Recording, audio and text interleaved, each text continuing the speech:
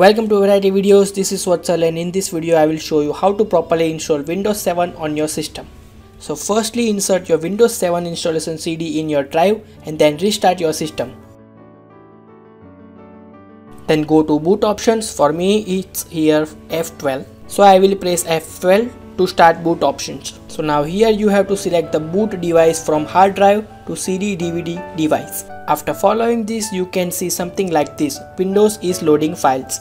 After that you will see this window, and here you have to select your language. After that, here select your time and currency format, and then select your keyboard or input method and then click on next. Now here you can see some options like install now, repair your computer, etc. So here we will select install now, because here in this video we are doing a fresh installation. Now here tick I accept and then click on next. Now click on custom.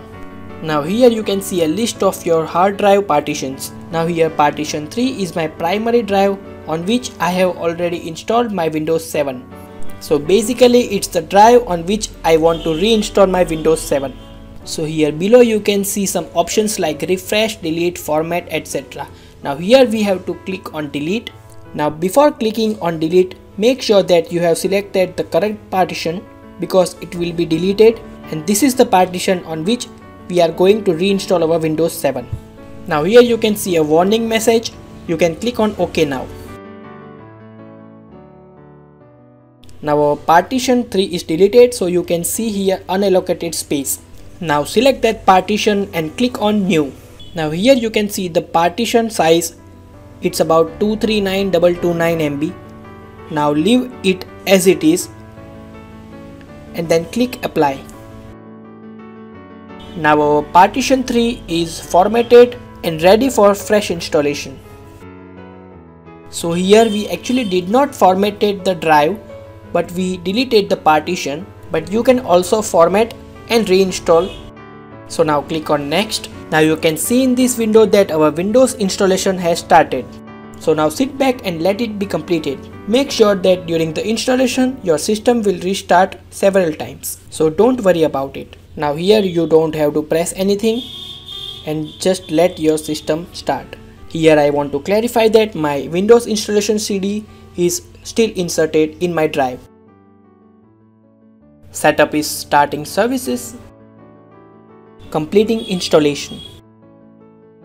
Now here you can read that setup will continue after restarting your computer. So don't remove your installation CD. Now again you don't have to press anything here and let your system boot. Starting Windows.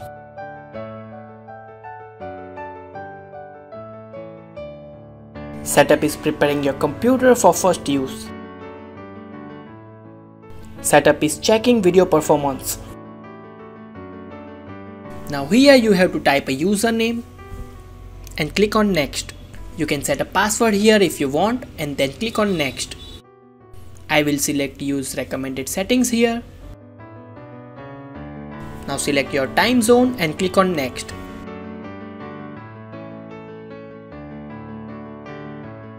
Preparing your desktop.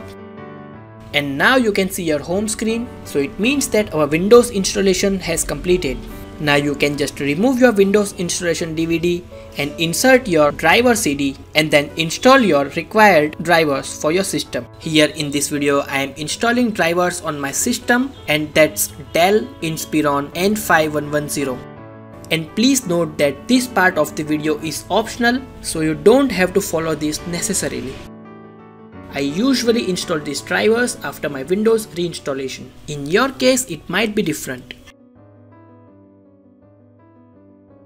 So that's it guys. If you find this video helpful, you can press the like button, give your feedback in the comment section. You can also ask questions there. Share this video with your friends, and don't forget to hit the red subscribe button to join my channel for free and enjoy my variety of videos. Thanks for watching and see you in the next video.